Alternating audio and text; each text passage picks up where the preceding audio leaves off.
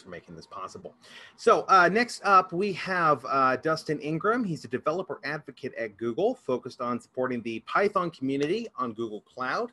He's also a director of the Python Software Foundation, a maintainer of PyPy, and an organizer for the PyTexas conference. Welcome, Dustin Ingram. Very glad to have you here. Thanks, Jason. I could probably guess for that intro, but where are you streaming from? I'm based in Austin, Texas. Austin. Is it hot and sunny there? It is right now. Yeah. Awesome. Well, I will turn it over to you, and awesome. All right, let me share my screen.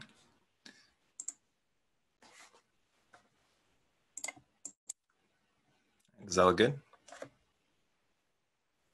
Okay. So hey, like you said, I'm Dustin. I'm a developer advocate at Google. I am a director for the Python Software Foundation, and I work on PyPI. I'm not here to talk about any of that today. I'm here to talk about static typing in Python. So quick pop quiz, is Python dynamically or statically typed? And so sort of think in your head, maybe what is the answer to this question? So the answer is that Python is dynamically typed, but it can optionally be as statically typed as you want it to be. And so that answer might not make sense to you even if you've used Python for a while, or if you are familiar with other static languages. And that's okay. That's kind of the point of this talk. We're going to talk about what that means. And so the steps to understand the answer to that question are sort of this. We need to talk about types in Python, just regular types, type systems in general across other languages. We'll talk about dynamic typing in Python, and then finally we'll be able to talk about static typing in Python. And once we understand those things, we'll talk about how to use static typing, when you should use it, and maybe sometimes when you shouldn't use static typing. So let's talk about types, and specifically let's talk about type, the built-in keyword in Python. And you might be familiar with this. So type tells you what something is, what an object is, or what a variable is. So if I call type 42, Python will tell me that it is class int. So I know that that's an integer. And I can do the same thing with floats and strings and lists. So you might say, okay, I recognize these as built-ins. They tell me what types things are, but I can also use them to change types or do sometimes what we call typecasting. And you'd be right? I could take a variable a, and when I assign it to the value, we say that a is a type of an integer, and I could cast it. I could use that float built-in to turn it into a float, and I could use a string built-in to turn that into a string, and I could use list built-in to turn that into a really ugly list. So I imagine some folks watching might have had a weird bug where they accidentally got a string turned into a list. And guess what? That is a type error. If you've experienced that before, you're definitely in the right place. So why does Python let that happen? So it would seem like these are the only types that are available to us, right? The things that we can cast from one type to another. But these are actually just classes that happen to have corresponding built-ins in Python. So basically, it's kind of just doing class matching here, right? We can say whether the number 42 is an instance of the class int, and when we call type, it gives us that same class back. So it's sort of this just a class, and it's a sort of a shortcut or an alias for that class name. But there are other class types as well that don't correspond to built-ins. So for example, none, we've all sort of used the none built-in, and we've seen none type before, but they're not the same. Similarly, for a function, we don't say, when we initialize a function, we don't instantiate a class, we say def func, but that has a class underneath it too. There's a function class, and same for ellipsis and actually lots of other things as well. And the place where you can sort of find the classes that represent all of these things in Python that we might want to interact with is from the types module. So you can import types, this comes with Python, and you get a whole list of different types of types. And the kind of fun thing about these is if you wanted to, you could instantiate a class with a function type and put things inside it, but actually that gets pretty long and verbose, and it's a lot nicer to just write normal Python. So when we say the Python is a dynamically typed language, what we mean is that a variable, once it's defined, can be any type. We can initialize the variable, we can set it to be one type, and we can change it. So for example, what type is A here, right? I'm importing random, and I'm taking a random choice from this list. And that list includes an integer, a float, and a string. So when I call type of A, this could be anything. It could be any of those three types that I put in the random options. And so it could be a string, it could be an int, or it could be a float. And Python doesn't care. Python lets us set a to be any of these value types. And that is what we mean by dynamic typing. This means that arguments and return types of a function can also be any type. So the same is true for a function as it is for variables. The things that we return from functions or that we pass to functions, they can also be any type. So in Python, when we write a function like this, how do we know what types this function is expecting, right? So if you saw this function somewhere and you didn't know what it does, what would you expect the argument types and the return type to be? So you might say, okay, well, I'm seeing that it's adding things together. So maybe these are integers, right? And you'd be right. You could call this frobnicate function with integers and it would give you the sum of all those integers. But you could also call frobnicate with strings, and it would concatenate the strings into a single string. And actually this works for lists and really anything else that would support this addition operator in Python. So we can say that the arguments to frobnicate and the return type of frobnicate are dynamic. And then this can cause problems though, right? Because if we don't have any way to sort of guarantee what the arguments are, we can have type errors. So for example, if I call it with 2 integers and a string, we can't do this because the addition operator doesn't let us mix types like this. And so we get a type error because we're trying to combine integers and strings together in the body of the function. All right, so that's pretty confusing. How could we fix it? So one thing we could do is write really long and detailed doc strings about what the function expects and what the function should return. And this is great for developers, and sometimes we do this. I don't do this. This is a lot of work, and it's a lot of work to maintain this documentation. And on top of that, writing these comments, while they're helpful for developers, doesn't actually guarantee that someone using your function is calling it correctly, right? These are just sort of like when you're reading the source code, it tells you how to use the function, but it doesn't give you any guarantees at all. One thing that could give you some guarantees is if you assert it on the type of every single argument and of the return type every time this function is called. So I can assert on A, B, and C that they're integers. I can do my business logic inside the function, and then I can assert on what the return type is, and then finally return it. We don't usually do this either. What we usually try to avoid this for is because every assertion here is just a little bit of overhead, right? It's another line of code we have to run. It's an extra check, and actually this can also be wrong, right? It's sort of dependent on whether the developer has written the assertion correctly or remembered to add the assertion to their function. So there's things that could go wrong here as well. And we don't do this very often. So what do we do instead? So instead, in Python, we do something that we call duck typing, which is that if it walks like a duck and it quacks like a duck, it is probably a duck, right? We rely on how the variable is used to sort of determine what type it should be.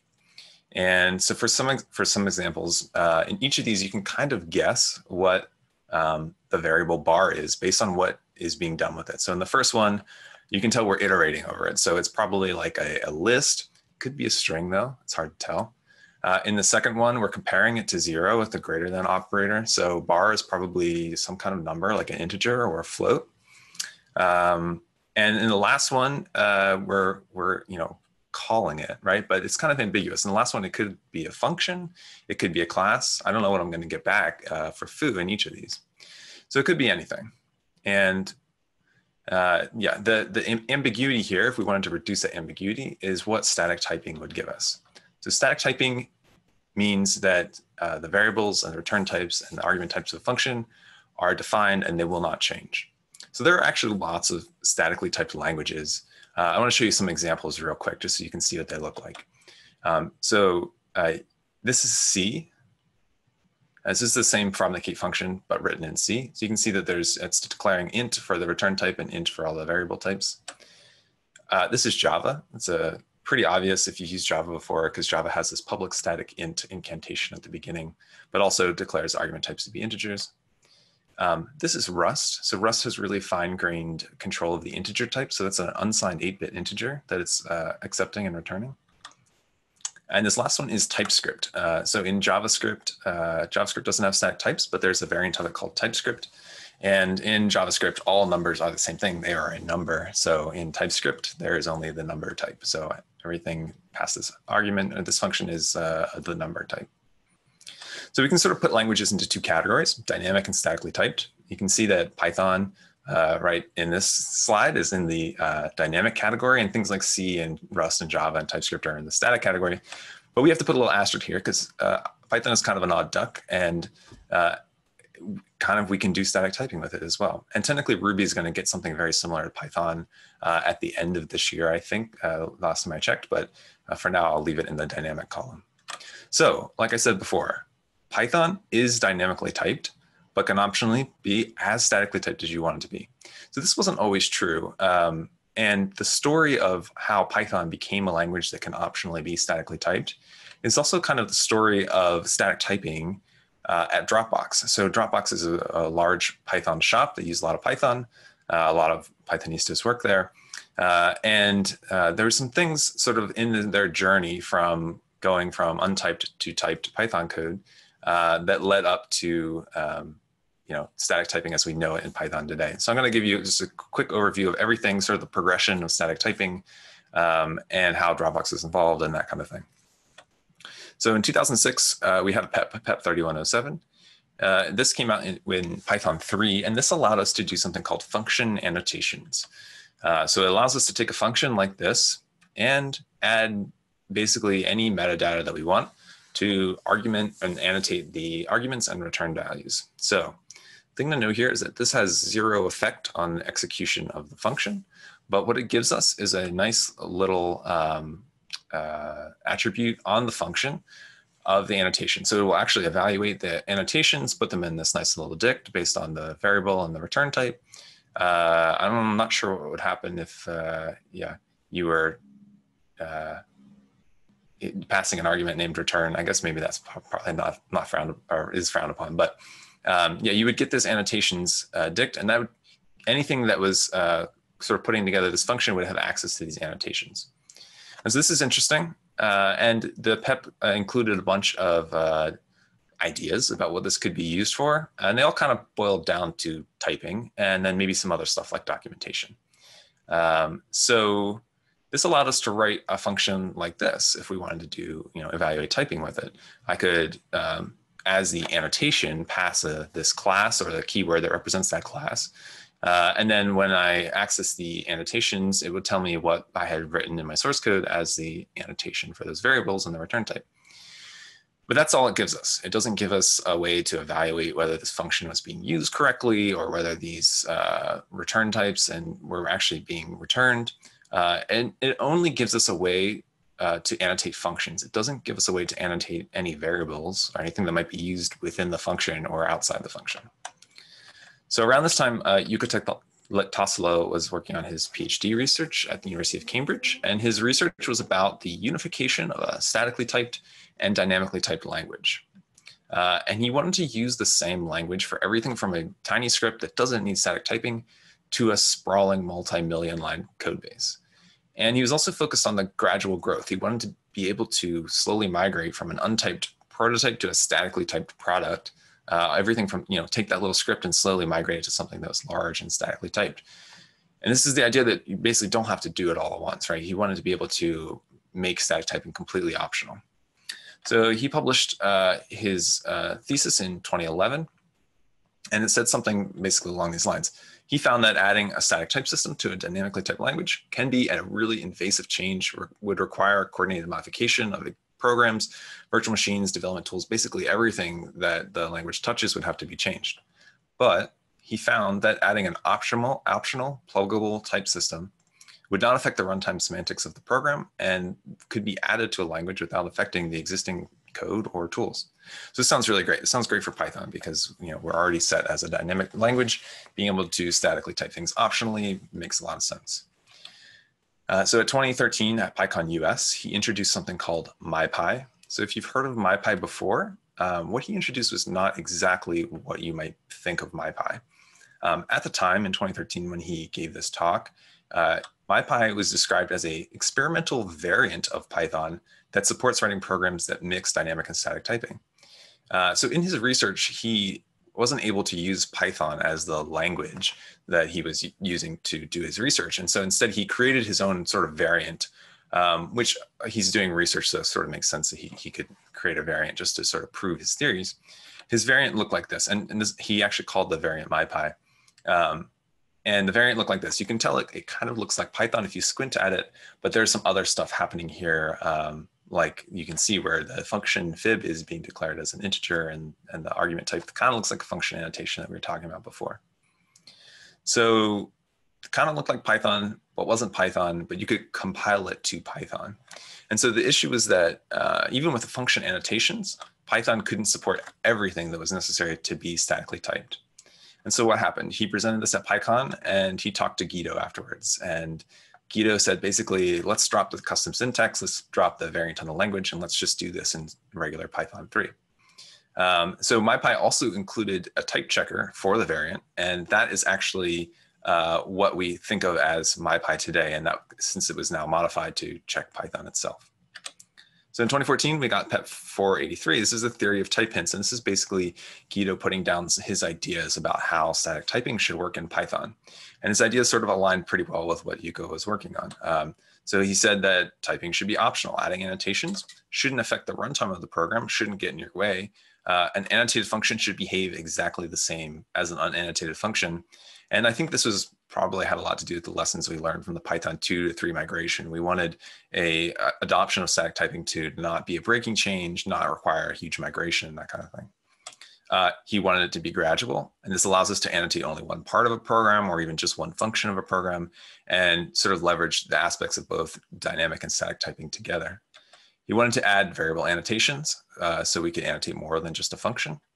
And so that means that we could do something like this. Instead of having our variable bizbaz be unannotated, we could add a comment like this, called a type comment, and this sort of gives us a type annotation for that line without changing the Python syntax. And he wanted to be able to support type hinting for Python 2 because function annotations only existed in Python 3 at the time. So he wanted it to be possible for even the people stuck with Python 2 to continue to be able to adopt static typing.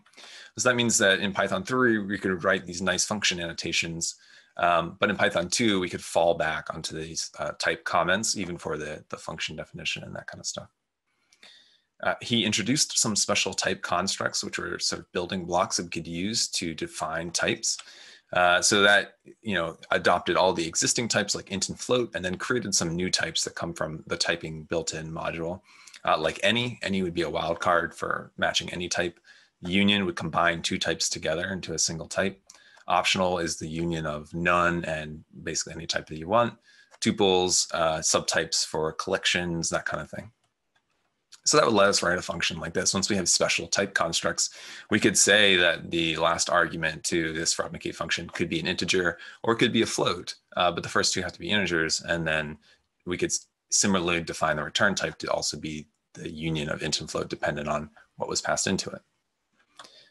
It also defines some container classes. So these are things like lists and dictionaries. So we can type the keys or values of a dictionary, for example. So like I could define a list that contains all integers, and trying to append a string would fail. I could define a dict that has a key of a string, value of an integer, and similarly, trying to go against the typing would fail the type checker. It also introduced some generic types for when classes and functions behave in a sort of generic way. So we could do things like this, just say that work accepts an iterable, gave us some aliases as well. So if we wanted to, we could union all the numbers together into a single number class and be more like JavaScript. And next in 2014, we got type hints. And this was given to us in Python 3.5, which was released with that support. We got syntax for variable annotation. So that let us go from the comment style syntax to pure inline Python. We could annotate variables. We could initialize variables with types without actually having to give them a value. Similarly for classes. In Python 3.6, we got PEP 526 support, which almost had everything we needed. Last thing that we needed to finish the puzzle was a type checker. So the difference between type checkers here is static and dynamic. So MyPy at this point had fully transitioned to a static type checker. That means it's going to check all of your code at rest. And it works kind of like this. You would install it from pip, you would create a Python file, okay, and you would define a Python file and then run MyPy on it, and it would tell you when you're using types correctly or incorrectly. So at this point, there are actually lots of static type checkers and dynamic type checkers as well, which would check your types at runtime. So basically all the big Python shops had their own type checker and still do actually. So Dropbox basically owns the development of MyPy. Google has a tool called PyType. Facebook has Pyr, Microsoft has Pywrite, and actually some editors have type checkers built into them like PyCharm. And then, yeah, there's a bunch of dynamic type checkers as well. I think those are not quite as popular because they do add a limitation at runtime. So one of the questions I get a lot about this are the differences between the static type checkers, because if they're just implementing the standards, like what could possibly be the difference? Maybe one's a little bit faster than the other. So I'll talk about the big sort of philosophical differences between MyPy and PyType, which I'll call cross-function inference and runtime lenience. And these are sort of comes down to a difference in philosophy about the behavior. So for cross-function inference, here's an unannotated file.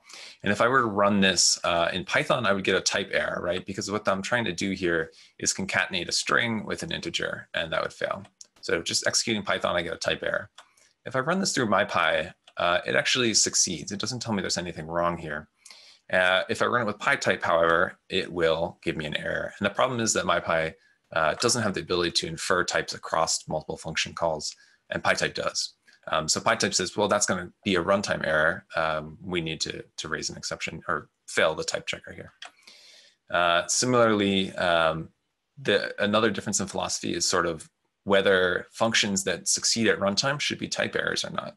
So in Python, I can annotate a list to contain only strings, but then, it's totally valid to append an integer to it. That won't actually create a type error in Python. And so if we run this, it works just totally fine. If we run it with PyType, it says there are no problems. This won't create a runtime type error. MyPy is a little more strict though. It will say, well, you define the type for that list to be a integer and a string, and you try to put an integer in it, so that will fail. All right, some more questions. You might just be saying, all right, why? Why and when should we use static typing? So first I'll talk about when you shouldn't use static typing, which I think is basically never. I think static typing you should just use at your leisure or as liberally as you want. You should be able to experiment with it. One thing I'll note is that static typing is not a replacement for unit tests. And there is a bit of similarity here. Sometimes unit tests end up looking a lot like type checking. You sort of pass certain things in and assert on the output of the function, whether it errors or succeeds. But really, unit tests are just a bad type system. In reality, you probably should do both. So when should you use static typing? Basically, use as much as possible. Use it whenever you can. You should definitely use static typing when you're millions lines of scale. So if you're Dropbox or Google, you've probably already invested a lot in static typing in Python. And actually, Dropbox found that at their scale, dynamic actually was a liability for Python. It made it really hard to understand how functions and how a code base would work, and began to impact productivity. So all those companies have invested a lot of money in the work that was already done here. And the lack of typing, you can think of it as a liability once you get to be that big. Made a little handy graph. So the time to start thinking about static typing is not when you're the size of Dropbox or Google, but sometime before that. So you're probably here. This is when you should start thinking about adding type annotations. Here's when you'll probably actually do it, but that's okay. You can gradually add it as you go. You should also use static typing when your code is confusing. So let's be honest, we've all written confusing code before. Some people like to say that annotations are machine verified documentation, and that's true. If you feel like you need to document a confusing function, specifically the input output types of it, for example, you should probably just statically type it, because that will be just as clear, and then you can do static analysis on it as well. You should also use static typing when your code is for public consumption. For example, if you're going to put it on PyPI as a module. So adding type annotations helps third-party developers that want to use your module know how to use it. It also lets IDEs do auto-completion and tell you how to consume the API. And then if your users are already using static typing in their code base and they want to pull in something from your library, they will absolutely love that you support static typing as well.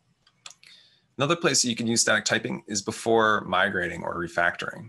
So before you make a big change, go and add some static types, move things around, and see if any of the typing breaks. That's probably a bug.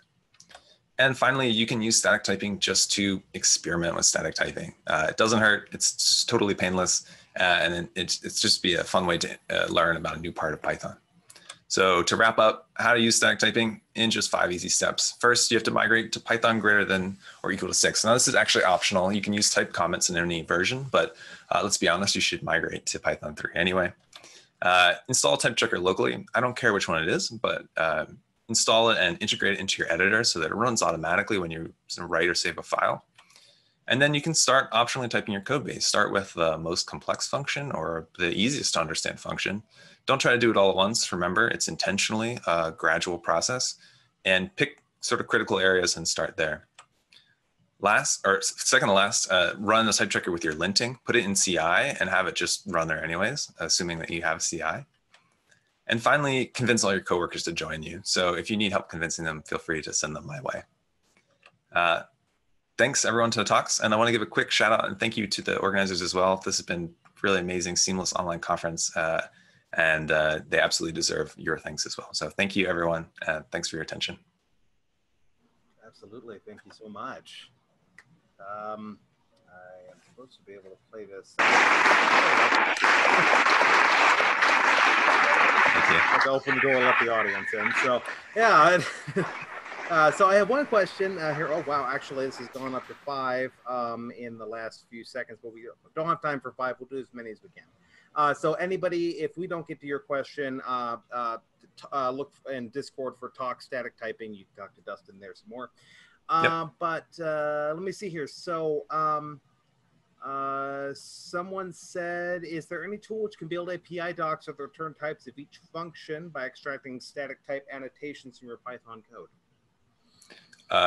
So you're saying automatically building documentation from static type annotations?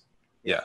I think there's some stuff that exists, and definitely there's a lot of the documentation tools now will take into account whether you have statically typed functions. You don't need those long doc strings that I was showing in order for your API documentation or your module documentation to pick up and show what the expected values are for this one. So I haven't actually used any of them personally, but yeah, I imagine that some of the more prominent documentation tools definitely should be supporting that. Yeah. Okay. Francesco asks, how can one combine type annotations to perform static type checks with MyPy with detailed doc strings? So it's kind of along those same lines. Oh, so you already have detailed doc strings and you want to add type annotations? Yeah, that's a good question. I'm not actually familiar with a way to do that. So it's sort of, I guess there are type checkers that check doc strings and there are type checkers that check static typing annotations. I'm not sure if there's any that do both.